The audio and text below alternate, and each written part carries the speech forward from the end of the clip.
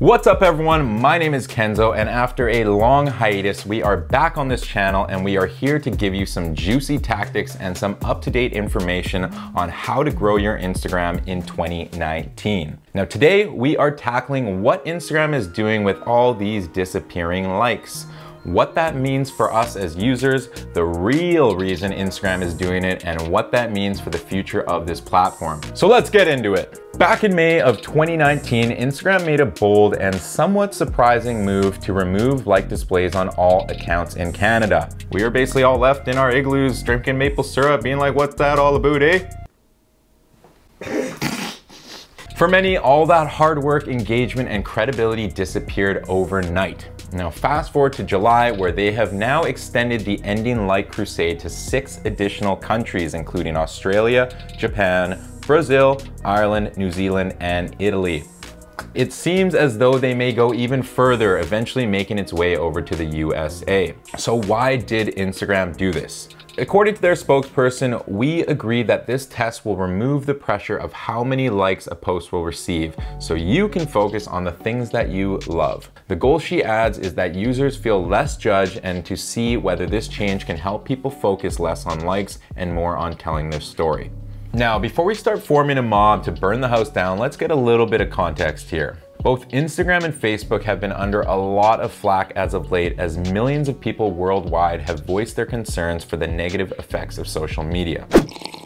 It seems we have reached the point where we must ask the bigger, more important questions like, how is social media affecting our youth's health as well as the general population's overall happiness? Followers, likes, and views have become the currency of the world, and in essence is one big popularity contest. For those who haven't amassed an audience, have been left feeling insignificant, unworthy, and in some cases even been bullied, and in many cases these effects have left them with depression. How did we let an application we downloaded for free on the phones that we only spent a few $100s on dictate our overall self-worth? On the other extreme, people have gone to great lengths to get extra likes, oftentimes at the expense of innocent strangers, spouses, or friends in the form of pranks. In many situations, people are risking their lives doing cringeworthy shit and over-sexualizing themselves for attention likes, often with the do it for the gram mentality. Lick it. Oh, you foul, put it back, oh. Will the removal of likes be a step forward in the direction of virtual social equality? Based on algorithms, won't people with high likes be seated higher anyways and still drown out everyone else's posts in the feeds? For every update, there are questions, and for each question sparks so many more. There's no doubt the current culture of the world craves instant gratification. So when Instagram decided to remove likes in 7 countries, what was the effect? Being from Canada myself, I experienced this firsthand. Right off the bat, I'm not gonna lie, I was kind of pissed. As a content creator and someone who relies on my engagement for possibilities to make things like brand deals, attract business opportunities, and make money, this was quite worrisome. Likes also give a metric of how well your content performs. So for me, if something flops, I don't cry or get depressed or delete anything, but it does give some valuable intel on how I can do better and what type of content I should focus on. The good news is that you can still see your own likes.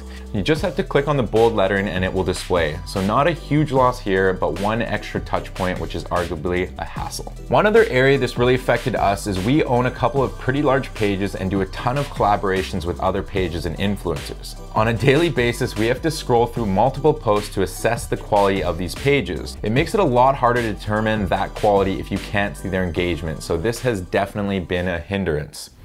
For brands and businesses trying to capitalize off of influencer marketing, this is where things can get really tricky. You're about to invest money in people based on their reach, and now it's a total guessing game. Maybe you've purchased ads off pages or actively doing promotions. It can be tricky to see how your ad is performing and what kind of engagement your post is getting. Luckily, there is a solution and there's a way around this. You can still see likes if you go view a page on the desktop. So go to your computer rather than looking at it through your phone, and all these likes and metrics will still show up. In the past, influencers would often buy likes to fake engagement, so maybe this is a step in the right direction to create more authentic metrics and give businesses a better chance to not get swayed by inauthentic pages or influencers. A good solution for this is there are sites out there like Ninjalytics, Hype Auditor, or Social Tools, to name a few, where you can still get analytics to help audit the accounts you're working with. If you're a brand or business needing the knowledge of how to target quality accounts and get the most out of influencer marketing, or you are an influencer creator who wants to grow and make money and learn how to get connected with the brands and tap into the influencer economy, click the link below. We got plenty of information that will help you guys out. Now, one other speculation is that this is a monetization move for the platform. As we've seen with recent updates like the creator profile and shop functions, Instagram has been making big moves to increase their money flow on the platform. For those who rely on likes for business, there could be an option down the road where if you want your likes displayed, you will have to pay. As we've seen previously on Facebook, you may have to start paying the platform for ads to get the reach you once got for free. People have prospered and made a ton of money off the platform and have never had to pay a cent. It could finally be time to pay the hand that feeds you.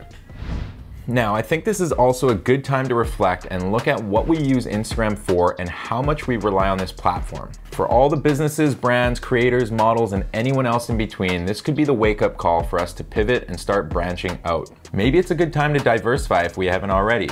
If you have put all your eggs in the Instagram basket, I would start thinking of ways where you can sustain and prosper without solely relying on one platform. Going back to the official reason Instagram claims to be removing likes, some people say this is BS and is just a money move, while others say that this is another step in the direction to wean out inauthenticity. The most notable being the most recent algorithm update highlighting 6 factors, the 3 main ones being interest, recency, relationship, and the additional 3 were on frequency, following, and usage. There was a whole live stream Instagram put out highlighting how you can maximize off the new algorithm. Based on our years of experience growing and managing accounts, we've realized change is inevitable and there's always ways to prosper. Instagram says it wants people to focus more on original quality content, telling stories, and true connections. So this is the direction you should focus on. Personally, I have found that when you don't see likes, you tend to focus more on the content and don't really let any like biases sway your decisions. This, after all, was one of the goals of this rollout. Looking at comments from around the world, overall there seems to be a positive response. In many situations, people have asked, when will you do this in my country? So let me ask you, would you care if your likes were removed? Do you think this is a positive move for Instagram and the world, or will this be one step closer in opening up the door for a new app on the block to take over and dethrone the most popular social app in the world? Leave us a comment and tell us what you think, and leave us a thumbs up because as of now, YouTube still displays that. Subscribe if you're not already and join the notification squad, and until next time, peace. All right. If you're a brand, are you sure? Yeah, I'm sure. You want me to? No, I'm good, Okay.